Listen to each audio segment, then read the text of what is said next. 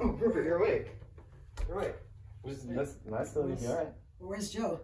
Joe, your father? Yeah, where is he? I'm sorry to say that he didn't survive the car accident. Remember, everybody, statistics say that 11 out of 10 doctors tell us that you die in a car crash if you're not wearing a seatbelt. Project 111 cares. Oh no! I'm so sorry. I'm so sorry. Rupert! What were you thinking? I don't know. Wait, are you alright, Rupert? What's going on? What? This is my son, and he's screwing around with ninjas. Joe? Are you okay, Rupert? You're supposed to be at the academy, not messing around with ninjas. Just calm down, lie still. It's gonna be alright.